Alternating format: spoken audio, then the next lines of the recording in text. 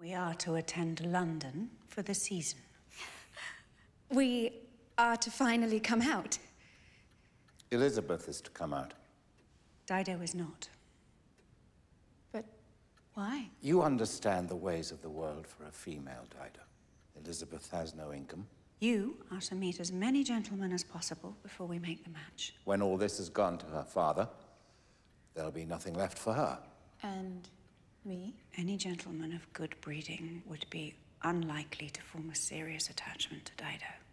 And a man without would lower her position in society. But she's not merely my cousin, Mama. Papa, please. She is my sister. These are the keys of the house. I cannot attend London without her. They have hung at the waist of your aunt for the last 30 years. I am not Lady Mary. I am not an unwanted maid. Lady Mary is too old to continue in charge of the house.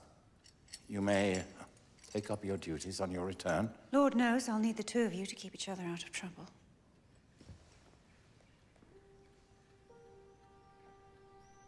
Are you punishing me?